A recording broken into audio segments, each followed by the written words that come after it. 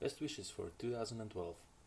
It's been about 4 months since I did the last news vlog, and I didn't plan to wait this long, but here it is anyway.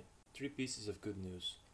Back in September we started to move our service to some new hosting, and this move is almost finished.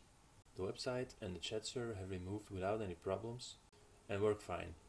The game server has been moved and is now called Melissa. We're only hosting 2 games at the moment, Vortex and Semtex.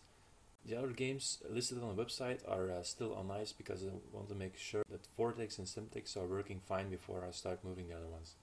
At this moment, Vortex levels 0 to 12 and Semtex levels 0 to 5 have been tested and work fine. It would be really nice if someone could test all the other levels as well and report back to me, because I don't have time to test all of them myself.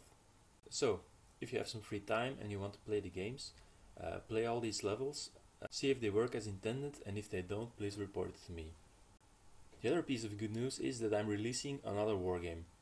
This time I'm releasing the HES 2010 wargame, which doesn't have a cool name like Abraxas. As the name suggests, this wargame was introduced at the HES conference in 2010, and it's about a company that sells and buys dirty underwear online. Your job is pretty simple: break into the server, beat all levels, and start at the website.